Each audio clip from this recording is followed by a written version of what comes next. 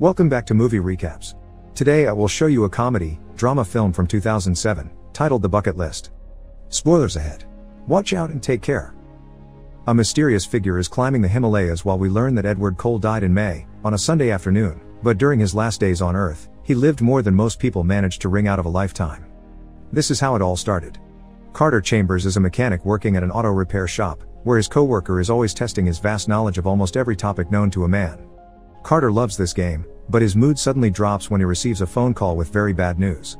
Meanwhile, millionaire businessman Edward Perriman Cole is trying to get his lawyer to drink Kopi Luwak, one of the most expensive coffees in the world, in the middle of a hearing. The chairman tell them to cut it off and make their offer. Cole's company wants to privatize this hospital because it is rather incompetent, and when they're accused of overpopulation, Cole explains he runs hospitals and not spas. It is 2 patients per room, no exception. He decides a speech is in order to change their minds, but when he begins speaking, he coughs blood. Sometime later, personal assistant Thomas takes flowers and a special coffee machine to the hospital room Edward will be sharing with Carter. When Edward arrives though, he isn't happy about discovering he'll have a roommate and demands his own room. Thomas tells him he'll have to endure it because he's defended his 2 beds per room policy for years, so it wouldn't look good on him not to follow it for himself.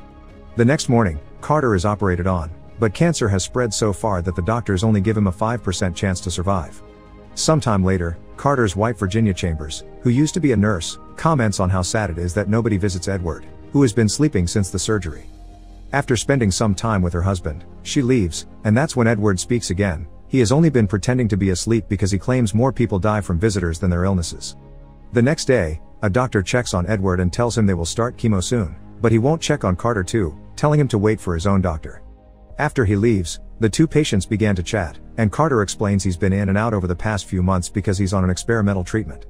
They talk about various subjects, like Carter's awful experience with chemo and the history of coffee, which marks the beginning of their friendship.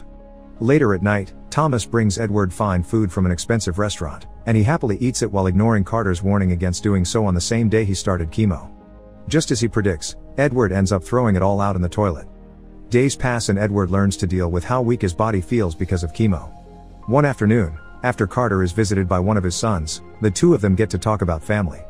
Carter has 3 kids he adores, but things are a bit tense with his wife right now because she feels he isn't taking enough care of himself.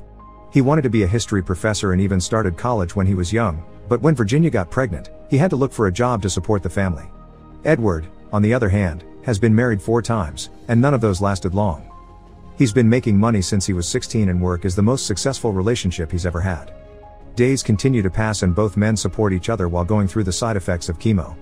They also enjoy each other's company and have plenty of philosophical discussions, or even play cards. One evening, while Carter is writing down something that he won't tell Edward about, the doctor comes by and tells Edward that he only has 6 months left to live. The news upset him, but instead of talking about it, he orders the doctor to look at Carter's file too since he's been waiting for too long.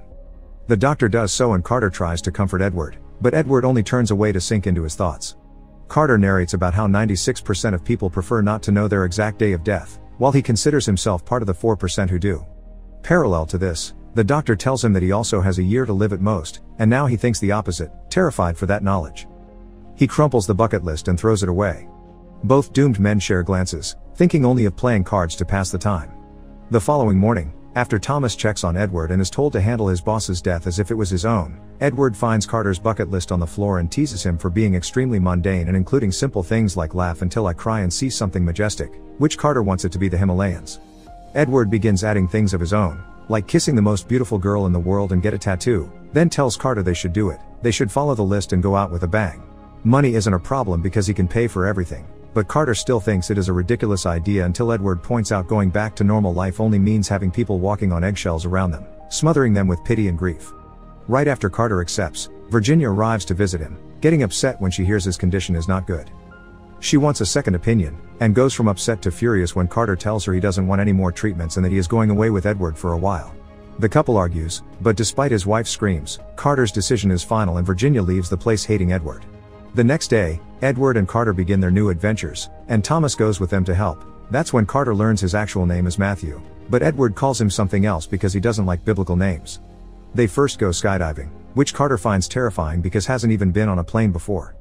Next, they go to a tattoo parlor, but only Edward gets one. Carter is worried about what his wife would say and confesses he has never been with another woman. Edward thinks they should add that to the list, but Carter refuses. Next, Carter gets his dream of driving a vintage Shelby Mustang. Edward chooses a Dodge Challenger for himself, but Carter destroys him when they race on the California Speedway. Then they take Edward's plane to fly over the North Pole. After he gets busy with the flight attendant, he and Carter begin discussing the existence of God. Carter is a believer, but Edward isn't because he cannot understand faith. Their next stop is France, where they dine at the very exclusive Chevre d'Or Hotel, housed in a medieval castle. Edward used to come here all the time with a special lady, and when he accidentally says that aloud, he finally admits he has a daughter, Emily, who he hasn't seen in years. Carter decides to add talking to her to the bucket list, but this makes Edward angry because he thinks it's a terrible idea. Suddenly, however, Carter runs out of the room and Edward follows him, ready to apologize for his outburst, only to find out Carter in front of a mirror with blood on his shirt. It turns out his catheter came loose, but he fixes it himself and refuses to go to the hospital, so they return to their hotel room. While Carter takes a bath, Edward gets a call from Virginia, who demands to have her husband back. She used to work as a nurse, so she is ready for his eventual death, but she doesn't want to lose him while he is still alive. Feeling guilty, especially after the catheter incident, Edward goes to talk to Carter and tells him they should stop doing this. Carter immediately guesses his friend talked to Virginia and promises he isn't doing this because Carter pressured him into it. There's been a hole in his life since his last kid left home, and now he's getting to live again. Their trips around the world continue.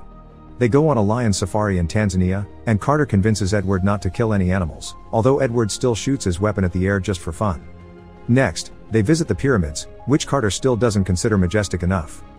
He tells Edward about the Egyptians' beliefs about death, and the questions they believe the gods ask when you arrive at heaven's door to determine if you could enter. The first one is if you've found joy in your life, to which Edward answers yes. The second question is if your life has brought joy to others, which Edward isn't unsure about, so he decides to tell the story of how he lost contact with Emily. After the divorce, she went to live with her mother, so they would only see each other during the holidays or talk on the phone. After she went to college, she started dating a guy that Edward didn't like much, so he was against them getting married. This upset Emily, who didn't invite her father to the wedding. A few months later though, Emily showed up at his house, admitting her husband had hit her. Edward wanted to bash his brains in, but Emily wouldn't let him because trauma made her defend her husband, claiming it wasn't his fault and that she had started the fight. When it happened again, Emily didn't go to her dad, and Edward only learned about it because his ex-wife told him. So he did what any father would do, he hired a thug that threatened Emily's husband and got him to leave her. This made Emily furious, she called Edward names and told him he was dead to her. Regardless of her reaction, he doesn't regret it, and he'd do it all again even if it means not being allowed into Egyptian heaven. Next they go to India and visit the Taj Mahal, where they discuss their funeral options. Edward is still unsure of what he wants for his body, but Carter already knows he wants to be cremated and his ashes should be put in a can and buried someplace with a view. Afterward, they ride motorcycles on the Great Wall of China, then visit Mount Everest, where Thomas brings them bad news. Having come during winter was a bad idea because there are storms going on the mountaintops that won't stop until spring, so they cannot go climbing as planned. Since Carter doesn't get to see his beloved mountains, Edward thinks this may be a sign for them to stop, but Carter gets angry and demands to keep going. Their next stop is Hong Kong, where Carter meets a woman at a bar that he immediately connects with. They talk about mountain climbing and she shares her experience in a very poetic way that quite impresses him, but he still turns her down when she asks him to join her in her room. Carter returns to his own room and calls out Edward for having paid that woman for him, before announcing he is done with the bucket list and wants to go home. When they arrive in the USA, Thomas doesn't take them home, he's following a secret plan Carter came up with and takes them to Emily's house. This makes Edward furious and tells Carter he has no right to mess with his life like this, not seeing how it's the same thing he did with the lady at the bar. He says the trip wasn't life-changing and he isn't afraid to die alone, so he tears off the sheet of paper with the list and leaves in his car, leaving Thomas and Carter to take a cab. Edward goes back to his apartment, where he gets frustrated because he's out of coffee, but most importantly, lonely. Hiring 2 escorts doesn't help the matter, and instead of enjoying himself, he ends up having a breakdown and crying. Meanwhile, Carter returns home, but instead of using his keys, he rings the bell and lets Virginia decide if he is allowed to come in or not. She does welcome him back, and the whole family has dinner together for the first time in a while. After their meal is over, Carter and Virginia dance together before retiring to their room so they can be together after a long time of not doing so. However, while Virginia is in the bathroom putting on something nicer for the night, Carter collapses and is rushed to the hospital. The following morning, Edward is at one of his many business meetings, barely paying any attention, when Thomas comes to tell him about a very important call from the hospital. Edward doesn't hesitate to leave his job for the day and visit Edward, who is still asleep. The doctor tells him cancer has spread to Carter's brain and the odds are terribly bad before Edward talks to Virginia, who gives him a letter Carter wrote for him. At that moment, Carter wakes up, and the two friends exchange some banter as if their fight had never happened. Some hours later, While Carter is waiting to be taken to surgery, he gives Edward an article that explains why Kopi Luwak is so special. The beans are fed to and defecated by a jungle cat before being harvested.